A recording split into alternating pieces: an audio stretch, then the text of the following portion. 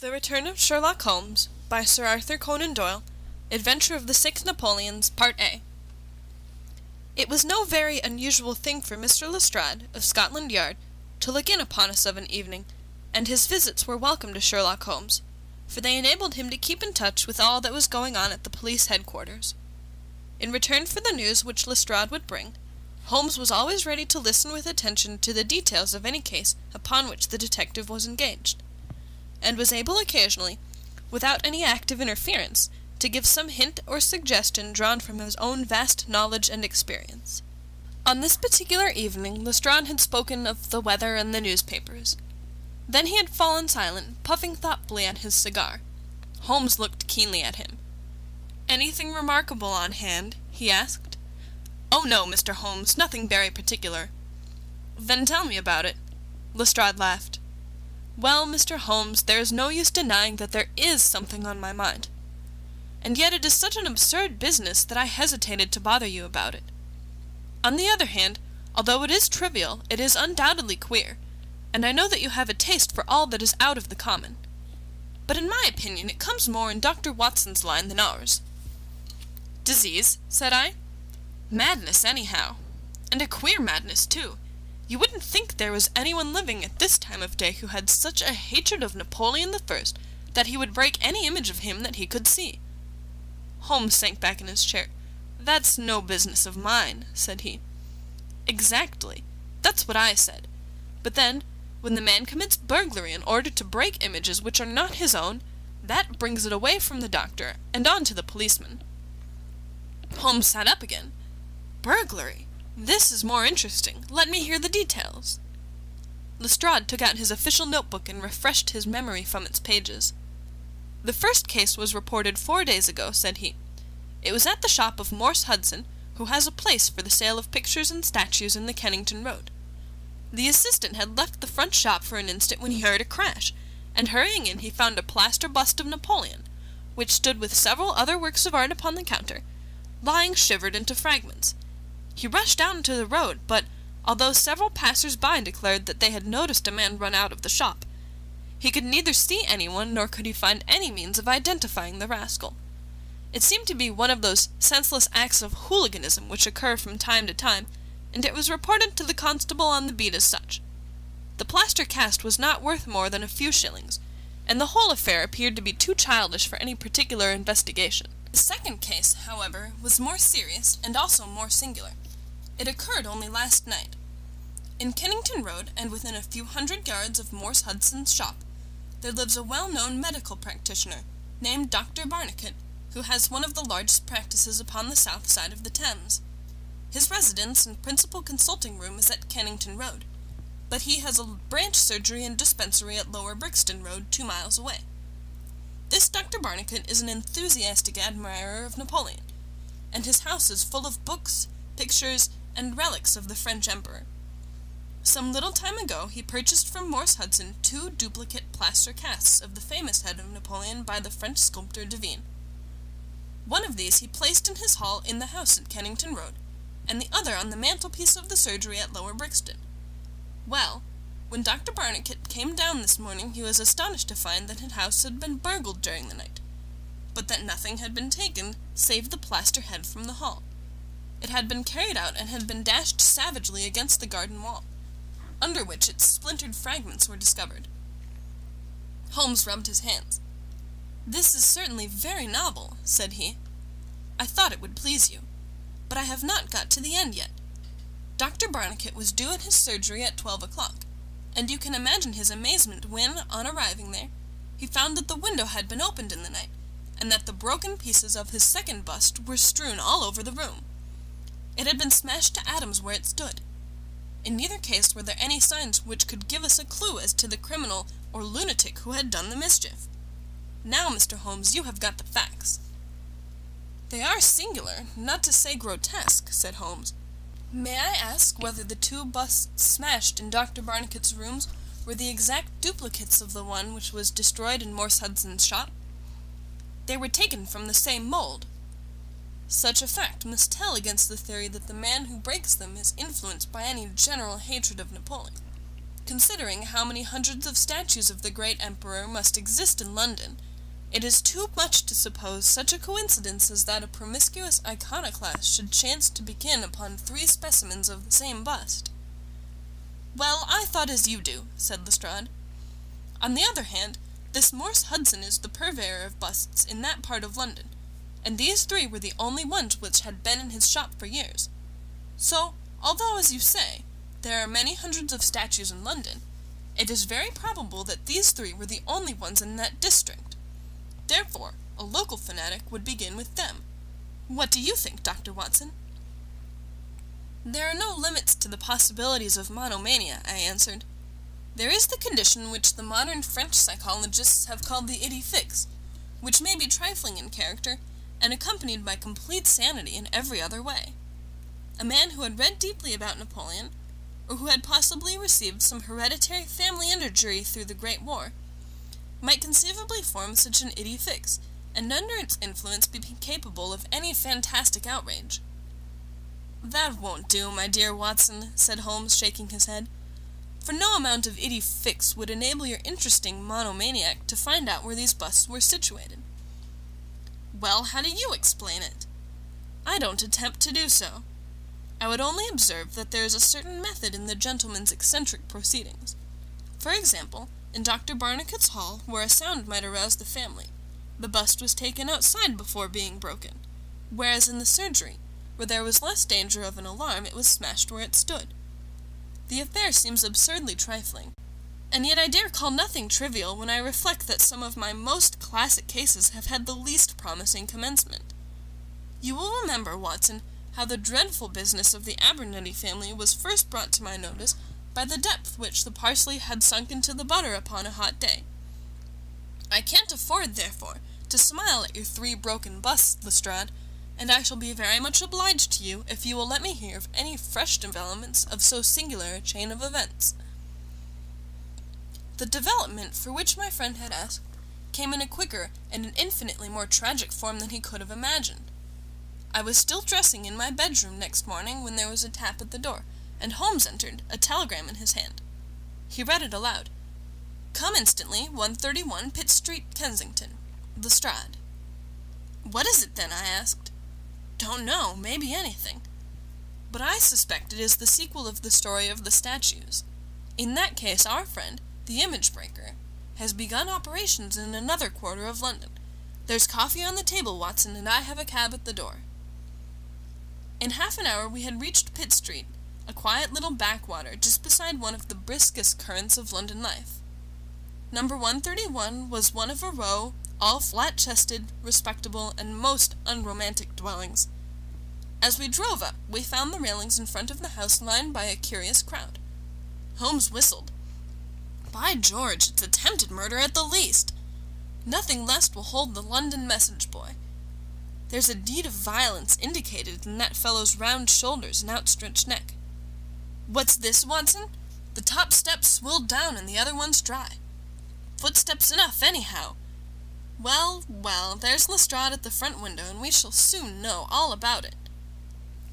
The official received us with a very grave face and showed us into a sitting-room, where an exceedingly unkempt and agitated elderly man, clad in a flannel dressing-gown, was pacing up and down. He was introduced to us as the owner of the house, Mr. Horace Harker, of the Central Press Syndicate. "It's the Napoleon bust business again," said Lestrade.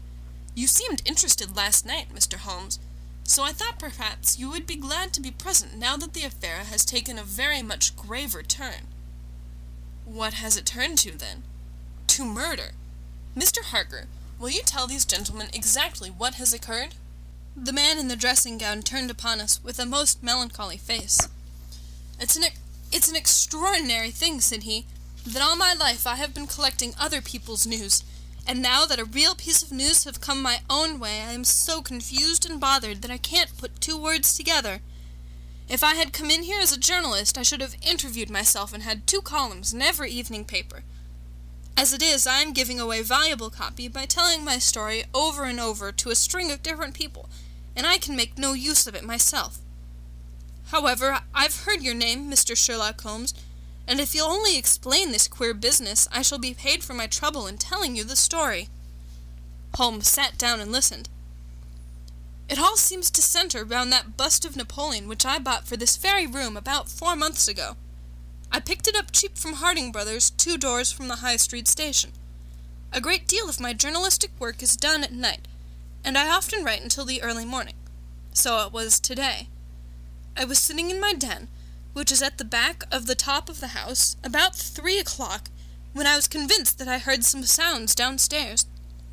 I listened, but they were not repeated, and I concluded that they came from outside. Then suddenly, about 5 minutes later, there came a most horrible yell, the most dreadful sound, Mr. Holmes, that ever I heard. It will ring in my ears as long as I live. I sat frozen with horror for a minute or two. Then I seized the poker and went downstairs. When I entered this room, I found the window wide open, and I at once observed that the bust was gone from the mantelpiece. Why any burglar should take such a thing passes my understanding, for it was only a plaster cast, and of no real value whatever. You can see for yourself that anyone going out that open window could reach the front doorstep by taking a long stride. This was clearly what the burglar had done, so I went round and opened the door. Stepping out into the dark, I nearly fell over a dead man who was lying there. I ran back for a light, and there was the poor fellow, a great gash in his throat, and the whole place swimming in blood. He lay on his back, his knees drawn up, and his mouth horribly open. I shall see him in my dreams. I just had time to blow on my police whistle, and then I must have fainted, for I knew nothing more until I found the policeman standing over me in the hall." "Well, who was the murdered man?" asked Holmes. "There's nothing to show who he was," said Lestrade. "You shall see the body at the mortuary, but we have made nothing of it up to now. He is a tall man, sunburned, very powerful, not more than 30. He is poorly dressed, and yet does not appear to be a laborer. A horn-handled clasp knife was lying in a pool of blood beside him. Whether it was the weapon which did the deed, or whether it belonged to the dead man, I do not know. There was no name on his clothing, and nothing in his pockets save an apple, some string, a shilling map of London, and a photograph. Here it is. It was evidently taken by snapshot from a small camera. It represented an alert, sharp-featured simian man with thick eyebrows, and a very peculiar projection of the lower part of the face, like the muzzle of a baboon." "And what became of the bust?" asked Holmes, after a very careful study of this picture. "We had news of it just before you came. It has been found in the front garden of an empty house in Camden House Road. It was broken into fragments. I am going round now to see it. Will you come?" "Certainly. I must just take one look round." He examined the carpet and the window. "The fellow had either very long legs or was a most active man," said he. "With an area beneath, it was no mean feat to reach that window ledge and open that window. Getting back was comparatively simple. Are you coming with us to see the remains of your bust, Mr. Harker?" The disconsolate journalist had seated himself at a writing table. "I must try and make something of it," said he, "though I have no doubt that the first edition of the evening papers are out already with full details. It's like my luck. You remember when the Stand fell at Doncaster?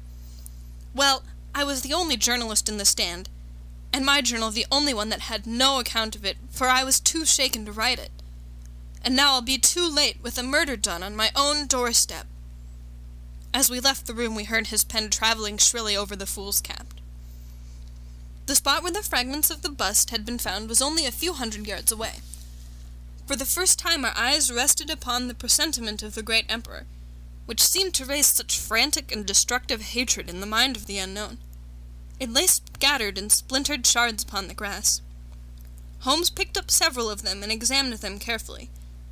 I was convinced from his intent face and his purposeful manner that at last he was upon a clue. "Well?" asked Lestrade. Holmes shrugged his shoulders. "We have a long way to go yet," said he. And yet, well, we have some suggestive facts to act upon. The possession of this trifling bust was worth more in the eyes of this strange criminal than a human life. That is one point. Then there is the singular fact that he did not break it in the house, or immediately outside the house, if to break it was his sole object. He was rattled and bustled by meeting this other fellow. He hardly knew what he was doing. Well, that's likely enough, but I wish to call your attention very particularly to the position of this house in the garden of which the bust was destroyed." Lestrade looked about him. It was an empty house, and so he knew that he would not be disturbed in the garden. "Yes, but there is another empty house farther up the street which he must have passed before he came to this one. Why did he not break it there, since it is evident that every yard that he carried it increased the risk of someone meeting him?" "I give it up," said Lestrade. Holmes pointed to the street lamp above our heads. He could see what he was doing here, and he could not there. That was his reason. "By Jove, that's true," said the detective. "Now that I come to think of it, Dr. Barnicot's bust was broken not far from his red lamp. Well, Mr. Holmes, what are we to do with that fact?" "To remember it, to docket it. We may come upon something later which will bear upon it. What steps do you propose to take now, Lestrade?"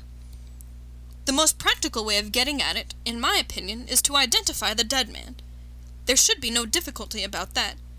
When we have found who he is and who his associates are, we should have a good start in learning what he was doing in Pitt Street last night, and who it was who met him and killed him on the doorstep of Mr. Horace Harker. Don't you think so?" "No doubt, and yet it is not quite the way in which I should approach the case." "What would you do, then?" "Oh, you must not let me influence you in any way. I suggest that you go on your line and I on mine. We can compare notes afterwards, and each will supplement the other." "Very good," said Lestrade. "If you are going back to Pitt Street, you might see Mr. Horace Harker. Tell him from me that I have quite made up my mind, and that it is certain that a dangerous, homicidal lunatic with Napoleonic delusions was in his house last night. It will be useful for his article." Lestrade stared. "You don't seriously believe that?" Holmes smiled. "Don't I?" "Well, perhaps I don't, but I am sure that it will interest Mr. Horace Harker and the subscribers of the Central Press Syndicate. Now, Watson, I think that we shall find that we have a long and rather complex day's work before us. I should be glad, Lestrade, if you could make it convenient to meet us at Baker Street at 6 o'clock this evening. Until then, I should like to keep this photograph found in the dead man's pocket. It is possible that I may have to ask your company and assistance upon a small expedition which will have to be undertaken tonight, if my chain of reasoning should prove to be correct. Until then, goodbye and good luck." The Return of Sherlock Holmes, by Sir Arthur Conan Doyle. The Adventure of the Six Napoleons, Part B. Sherlock Holmes and I walked together to the High Street, where he stopped at the shop of Harding Brothers, whence the bust had been purchased. A young assistant informed us that Mr. Harding would be absent until afternoon, and that he himself was a newcomer who could give us no information. Holmes's face showed his disappointment and annoyance. Well, we can't expect to have it all our own way, Watson," he said at last. "We must come back in the afternoon if Mr. Harding will not be here until then.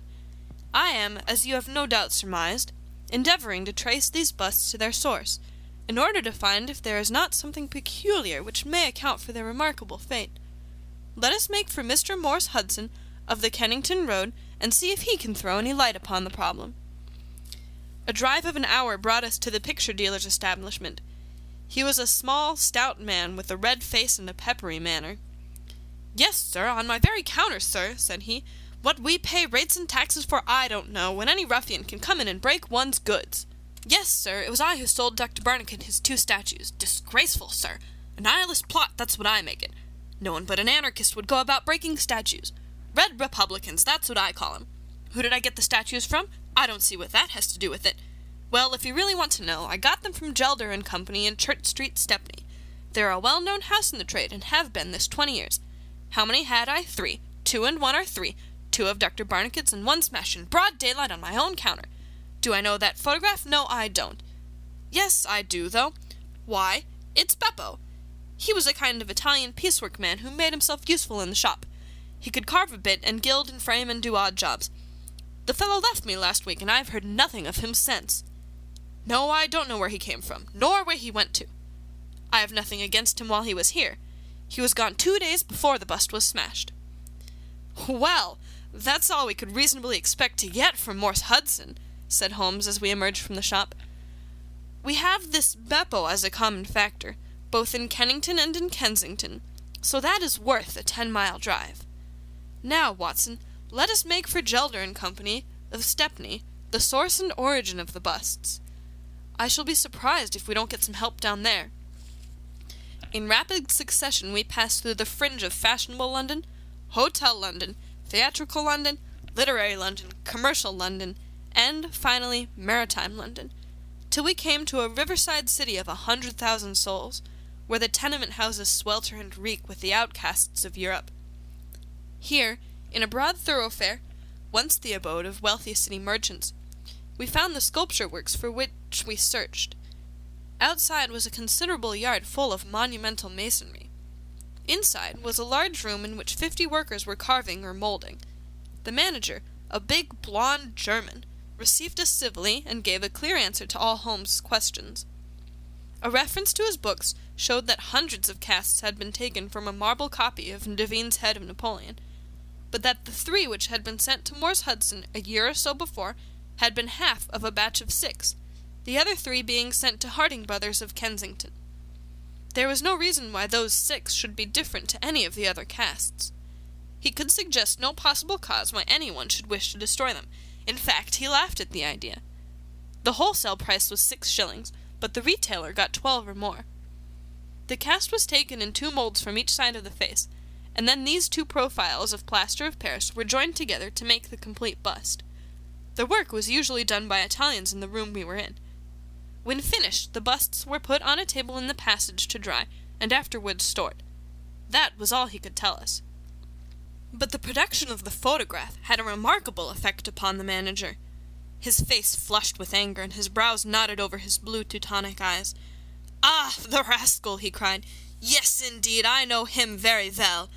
This has always been a respectable establishment, and the only time that we have ever had the police in it was over this very fellow.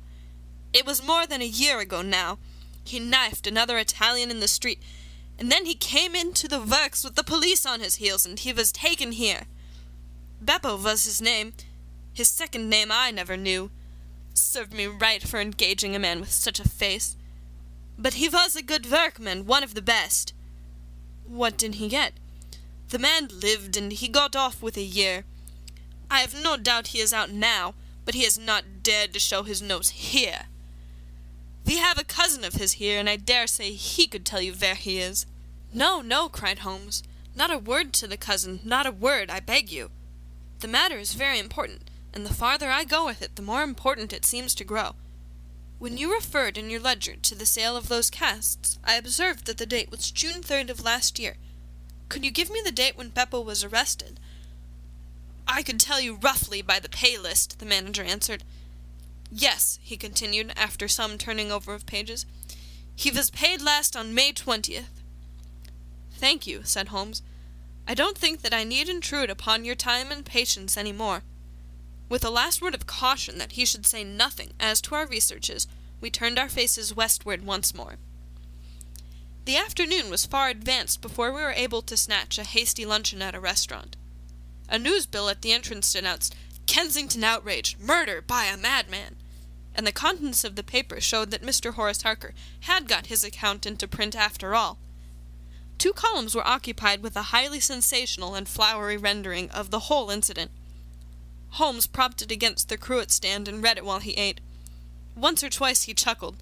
"This is all right, Watson," said he. "Listen to this. It is satisfactory to know that there can be no difference of opinion upon this case, since Mr. Lestrade, one of the most experienced members of the official force, and Mr. Sherlock Holmes, the well-known consulting expert, have each come to the conclusion that the grotesque series of incidents, which have ended in so tragic a fashion, arrive from lunacy rather than from deliberate crime. No explanation save mental aberration can cover the facts. The press, Watson, is a most valuable institution if you only know how to use it. And now, if you have quite finished, we will hark back to Kensington and see what the manager of Harding Brothers has to say to the matter." The founder of that great emporium proved to be a brisk, crisp little person, very dapper and quick, with a clear head and a ready tongue. "Yes, sir, I've already read the account in the evening papers. Mr. Horace Harker is a customer of ours. We supplied him with the bust some months ago." We ordered 3 busts of that sort from Gelder and Company, of Stepney. They are all sold now. To whom? Oh, I dare say by consulting our sales book we could very easily tell you. Yes, we have the entries here. 1 to Mr. Harker, you see, and 1 to Mr. Josiah Brown, of Laburnum Lodge, Laburnum Vale, Chiswick, and 1 to Mr. Sandford, of Lower Grove Road, Reading. No, I have never seen this face which you show me in the photograph. You would hardly forget it, would you, sir, for I have seldom seen an uglier. Have we any Italians on the staff? Yes, sir, we have several among our work people and cleaners. I dare say they might get a peep at that sales book if they wanted to. There is no particular reason for keeping a watch upon that book. Well, well, it's a very strange business, and I hope that you'll let me know if anything comes of your inquiries.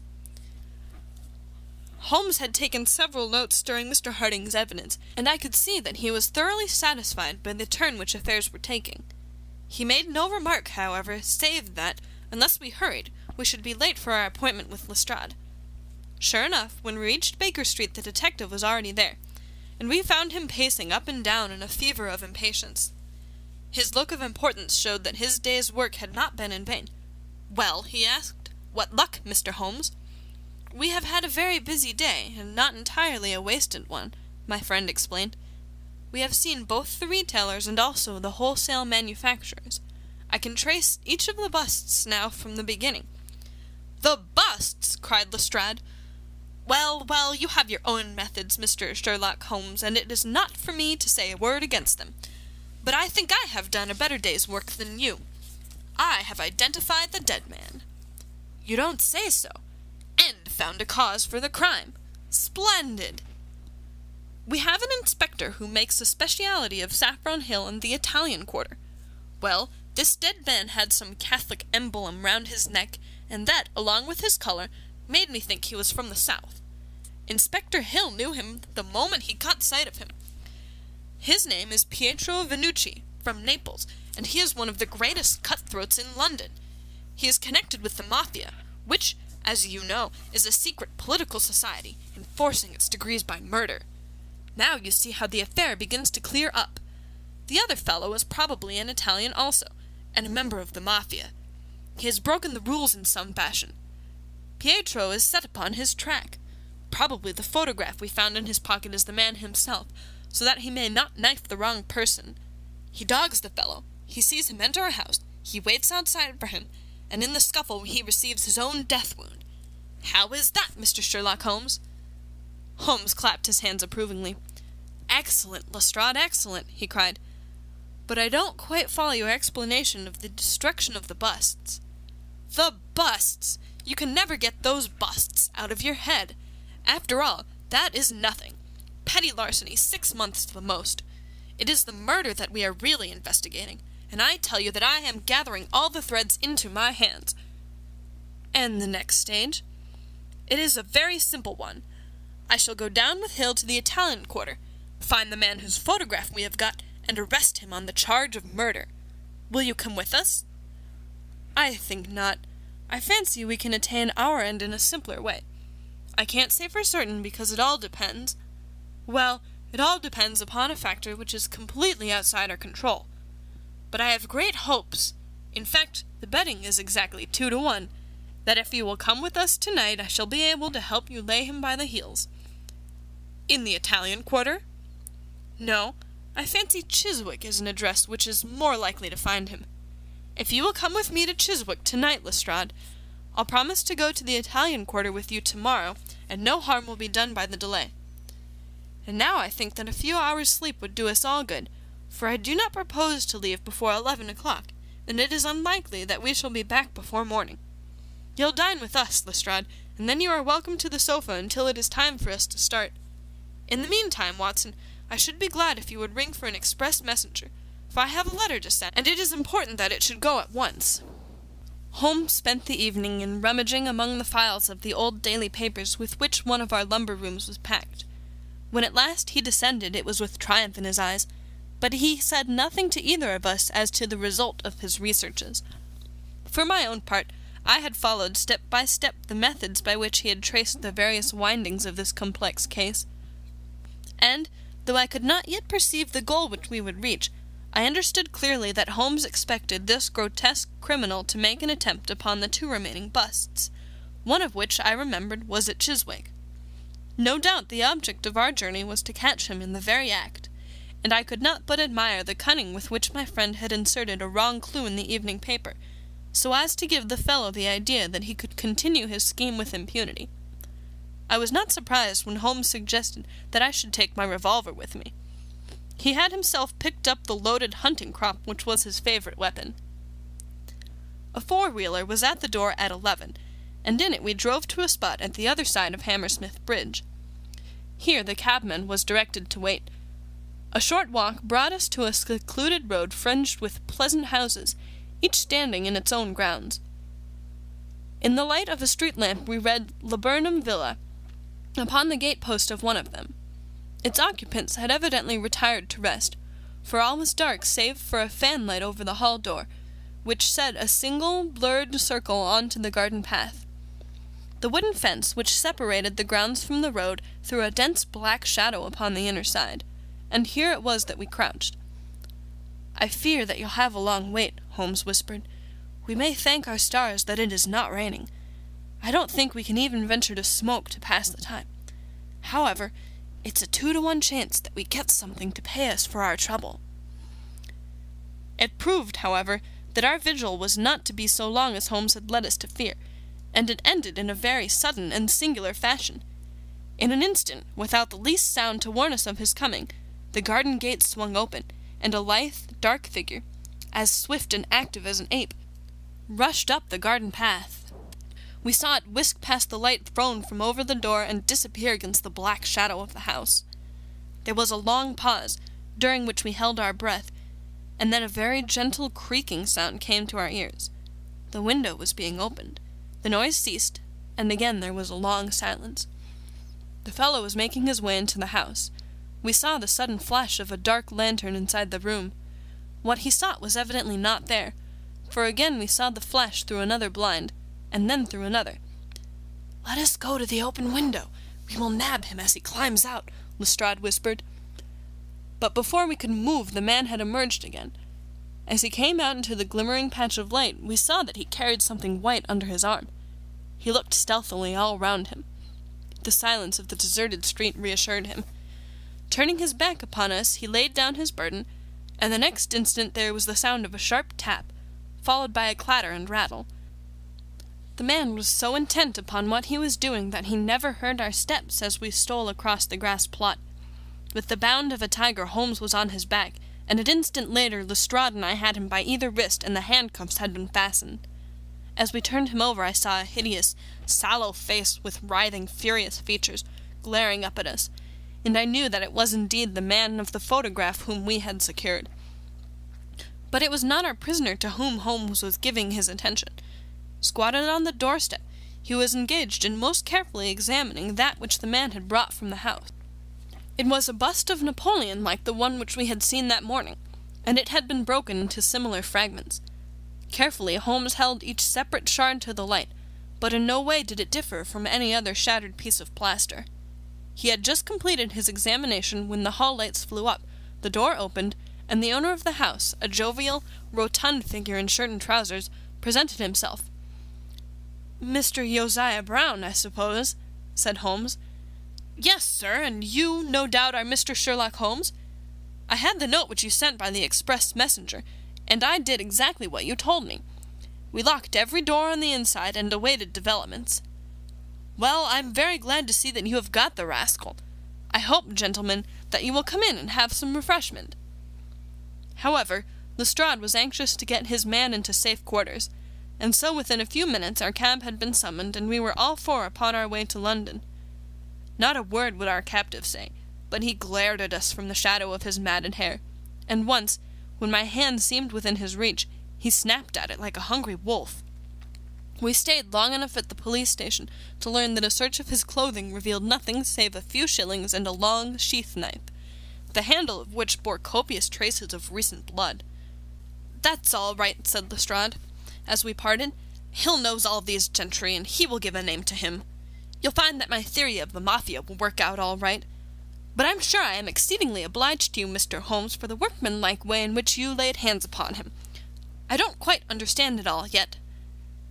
"I fear it is rather too late an hour for explanations," said Holmes.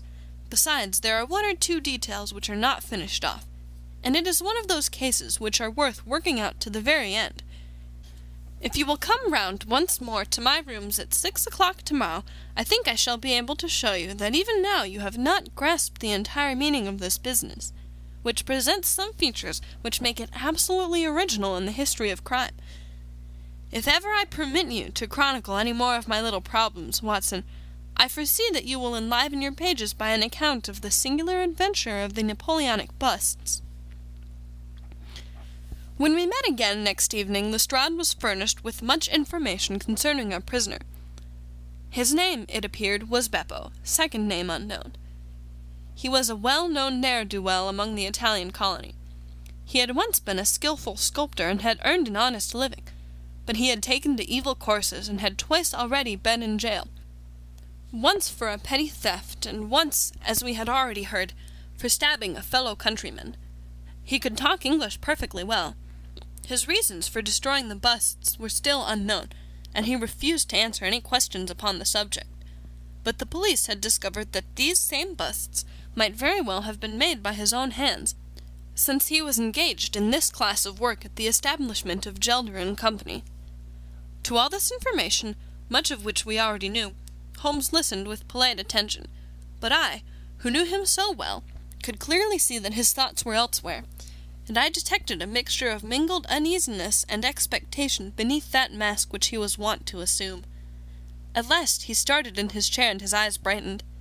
There had been a ring at the bell. A minute later we heard steps upon the stairs, and an elderly, red-faced man with grizzled side whiskers was ushered in. In his right hand he carried an old-fashioned carpet-bag, which he placed upon the table. "Is Mr. Sherlock Holmes here?" My friend bowed and smiled. "Mr. Sandford of reading, I suppose," said he. "Yes, sir, I fear that I am a little late, but the trains were awkward.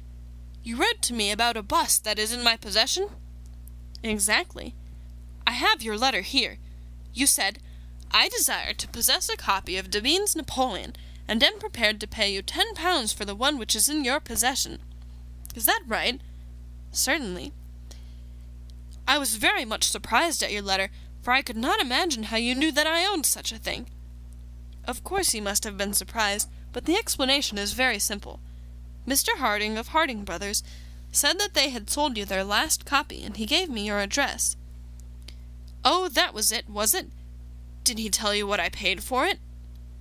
"No, he did not." "Well, I'm an honest man, though not a very rich one. I only gave 15 shillings for the bust, and I think you ought to know that before I take £10 from you." "I am sure the scruple does you honour, Mr. Sandford, but I have named that price, and so I intend to stick to it." "Well, it is very handsome of you, Mr. Holmes. I brought the bust up with me as you asked me to do. Here it is." He opened his bag, and at last we saw placed upon our table a complete specimen of that bust which we had already seen more than once in fragments. Holmes took a paper from his pocket and laid a £10 note upon the table. "You will kindly sign that paper, Mr. Sandford, in the presence of these witnesses. It is simply to say that you transfer every possible right that you ever had in the bust to me. I am a methodical man, you see, and you never know what turn events might take afterwards. Thank you, Mr. Sandford. Here's your money, and I wish you a very good evening." When our visitor had disappeared, Sherlock Holmes's movements were such as to rivet our attention. He began by taking a clean white cloth from a drawer and laying it over the table. Then he placed his newly acquired bust in the centre of the cloth. Finally, he picked up his hunting crop and struck Napoleon a sharp blow on the top of the head. The figure broke into fragments, and Holmes bent eagerly over the shattered remains. Next instant, with a loud shout of triumph, he held up one splinter, in which a round, dark object was fixed like a plum in a pudding. "Gentlemen," he cried, "let me introduce you to the famous Black Pearl of the Borgias." Lestrade and I sat silent for a moment, and then, with a spontaneous impulse, we both broke out clapping as at the well-wrought crisis of a play. A flush of color sprang to Holmes's pale cheeks, and he bowed to us like the master dramatist who receives the homage of his audience. It was at such moments that for an instant he ceased to be a reasoning machine and betrayed his human love for admiration and applause.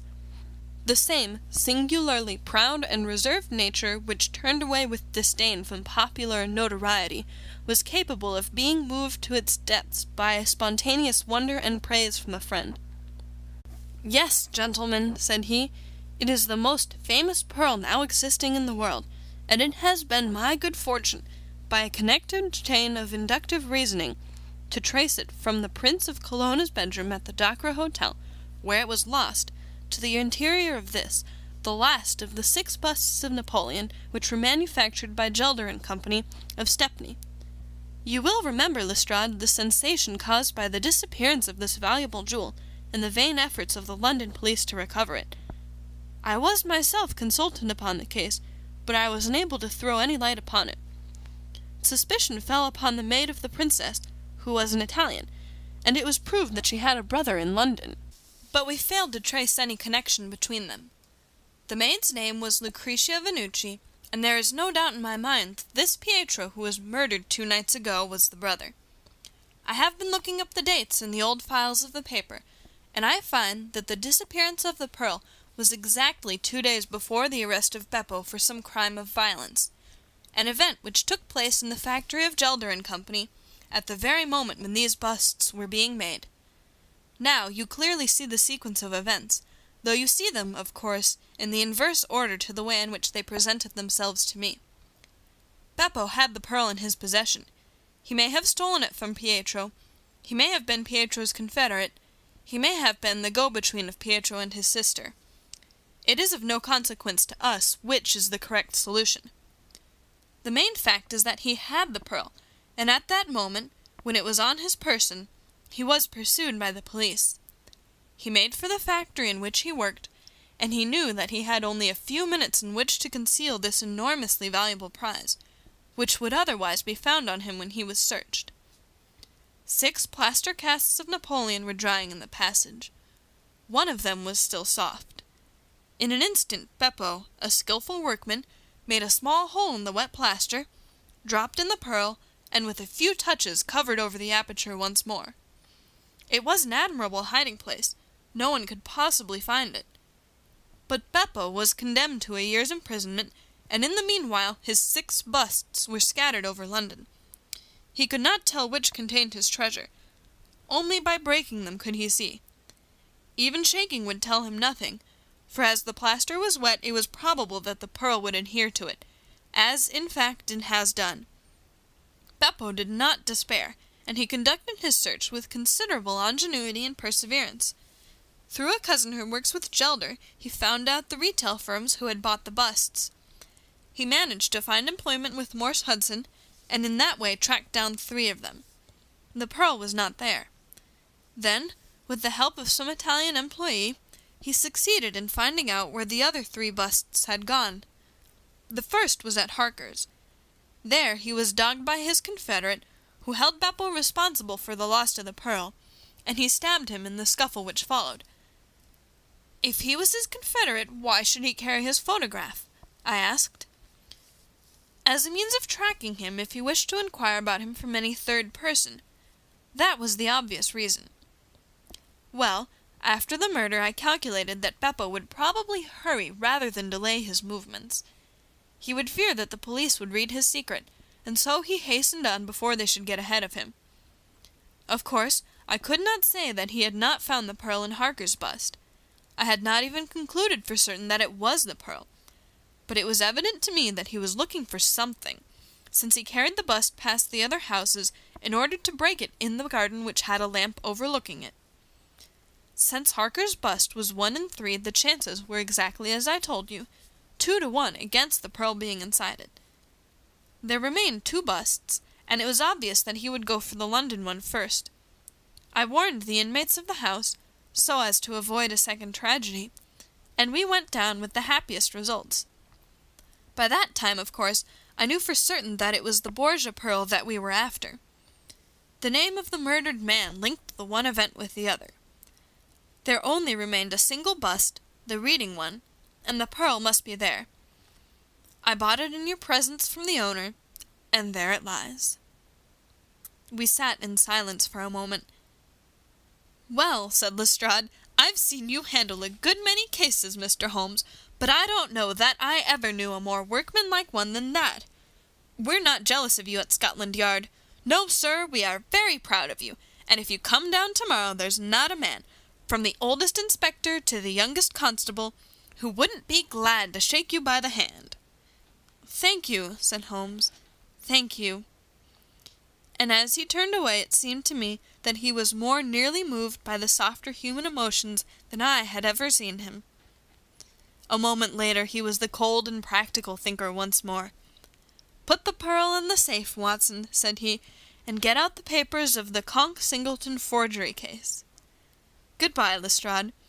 If any little problem comes your way I shall be happy, if I can, to give you a hint or two as to its solution."